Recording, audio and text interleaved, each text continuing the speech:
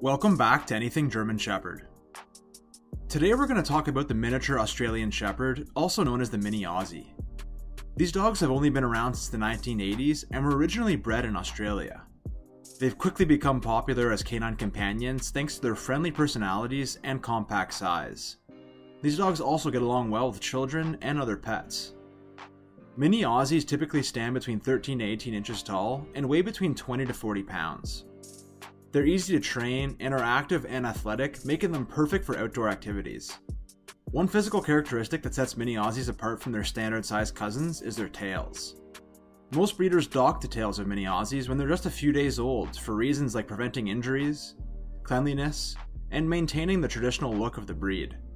However, it's important to note that tail docking is a cosmetic procedure and is not medically necessary.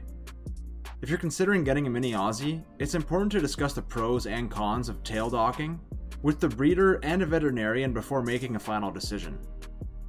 Thanks for joining us. Until next time.